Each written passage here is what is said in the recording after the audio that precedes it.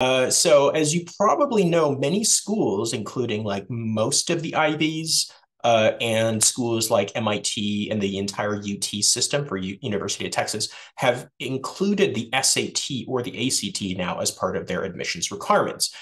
So no surprise, just a matter of time, I guess, Stanford has now joined the party as well. So as of earlier today, it was reported that Stanford now will require the SAT or ACT again.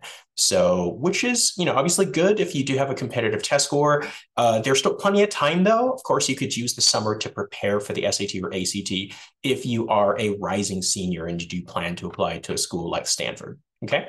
Now, of course, there could also be certain schools that might announce toward the closer toward the application cycle. So if just to be on the safe side, I do highly recommend that people go ahead and prepare for the SAT or ACT while you still have time during the summer. Because if you found out, let's say, for example, in August, that some of the schools will require the SAT and you didn't spend enough time to prepare, that could really be detrimental to your chances of getting into these schools.